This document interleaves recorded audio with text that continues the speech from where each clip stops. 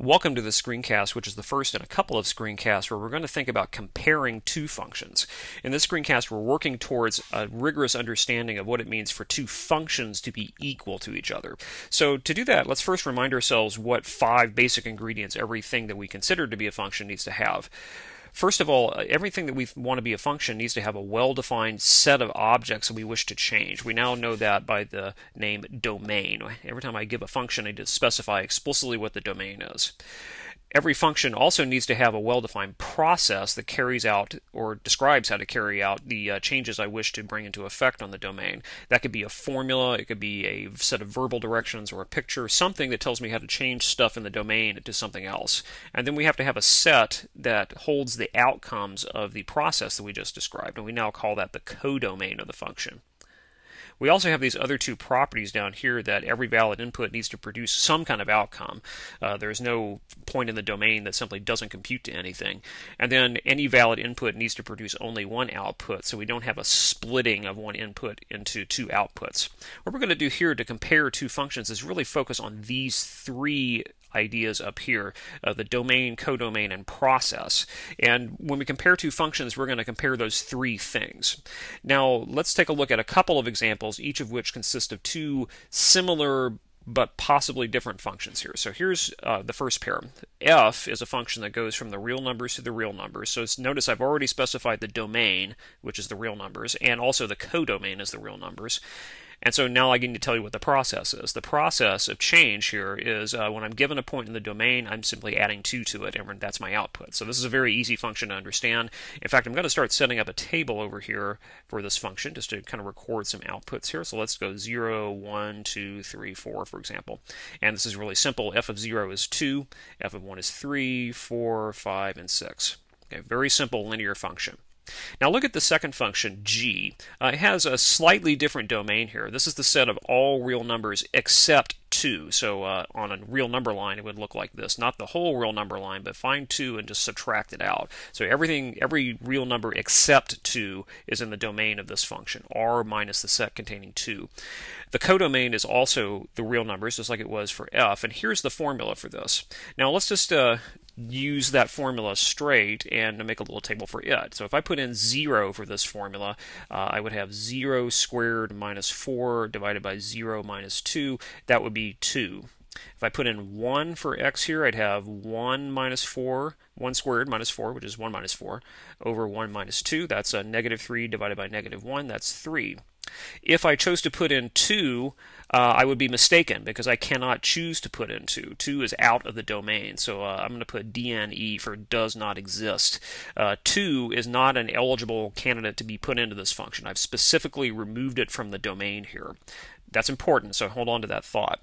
If I put in x equals 3, let's see, I would have 9 minus 4, which is 5, over 3 minus 2, which is 1, so I'd have a 5 right here. And if you put in x equals 4, that would be 16 minus 4 up here, divided by 4 minus 2, and that is 6. So what I notice here about these two functions is that a lot of the time they have the very same output. Here, here, not here. But 3 and 4, and if you're doing a little algebra in your head, you're seeing something here. If I just look at the formula for g, x squared minus 4 over x minus 2, the top is a difference of 2 perfect squares, so I can factor, and I can divide out the x minus 2's if, this is a big if x is not equal to 2. And that division does not always work. I can't divide out x minus 2 if that x minus 2 equaled 0. So that division, that cancellation process, is only valid if x is not equal to 2. And that is actually specified here in my domain. But just realize algebraically, this fraction is not totally the same as x plus 2. It's only equal to x plus 2 when x itself is not equal to 2. And we can't just always divide off variables like that. So are these two functions the same or are they different? That's the main question we're dealing with here. And a lot of points they are the same. Every single point except for 2 we found they have the same output. And in fact, algebraically, I can prove that as long as x is not equal to 2, these two functions really do have the same formula. Okay, but they're not totally equal to each other either, and there's one reason why. The number 2 can be put into one of these functions, but not the other. Okay, in other words, this function has a certain domain and this function has a different domain. Okay, so the fact that domains are different means that the functions themselves are different in some fundamental way. We would not consider these two functions to be equal because one function you can plug 2 into it and the other one you can't, very simply. So let's look at another example here of two functions, also called f and g, but defined differently. These two functions both go from the integers to the integers, so they both have the same domain and the same codomain. Now take a look at the formulas here. The first function's formula is really simple. Anything you put into it gets sent to 0. So let's again make a little table down here just to kind of hold some of the outputs, so n and f of n. This is going to be the easiest table you ever made here. I'm just going to put in 5 values, -2 through +2, and everything you put in for f is 0. So you don't have to do any math whatsoever on this. Now looking at g though, we do have a little bit of a difference here. So g takes n and first of all computes n cubed minus n and then finds the least non-negative residue mod 3. So let's try to play with that and make our little table here. So let's start in the middle of the table because that seems easiest. So when n is 0, this is going to be 0 minus 0 mod 3, that's 0. When n is equal to 1, that's going to be 1 cubed minus 1 mod 3, that is also equal to 0. When n is equal to minus 1, let's do a little math on that. When n is cubed, n is minus 1 or negative 1. I have negative 1 cubed minus negative 1. This is negative 1 plus 1, that's identically 0, so if I reduce mod 3, it's still 0. And let's try one of the more interesting ones, like 2. If I put in 2, I get 2 cubed minus 2. That is equal to 8 minus 2, which is 6. Now 6, of course, is not equal to 0, but it is congruent to 0 mod 3. And you'll find the same thing happens if you put in negative 2. So now these two functions also seem to have the same output everywhere. It seems to be identically 0 no matter what I put in. Even though the formulas are different, I'm noticing they have the same domain, the same codomain, and what seems to be the same output at every single point. And in fact, I can prove, it's not just, this isn't going to happen just for these 5 points, that you can prove as a lemma, and I will encourage you to prove this as a lemma, that n cubed minus n is congruent to 0 mod 3 for every integer n. This is a true fact, and so you should try to prove that. It basically boils down to if you factored this cubic polynomial over here, you would have n times n plus 1 times n minus 1. That's 3 consecutive integers there. 1, 2, 3, and one of those has to be divisible by 3. So this lemma is actually true, and n cubed minus n is congruent to 0 mod 3 for every single n. So that would prove that these two functions have 3 things that line up with each other. They have the same domain, they have the same codomain, and although the formulas look different, they always produce the same output, no matter what the input is. So those two functions, although they're superficially different, we might want to consider to be the same. So that leads us up to our big definition here. The functions f and g are equal if 3 things happen. First of all, the domain of f has to equal the domain of g. The codomain of f has to equal the codomain of g.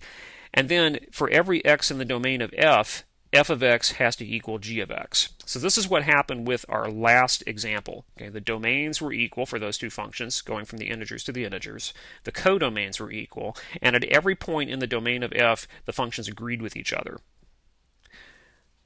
So here's a concept check to see how well you're acquiring these ideas. And I want you to really think about this.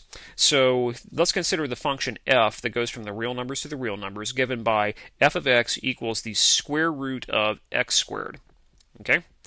And this x squared is entirely underneath the radical sign here. So to which of the following functions, I should say is, a little typo there, is f equal? Okay, to which of the following functions is f equal? And I'll tell you that this f is equal to at least one of these guys here.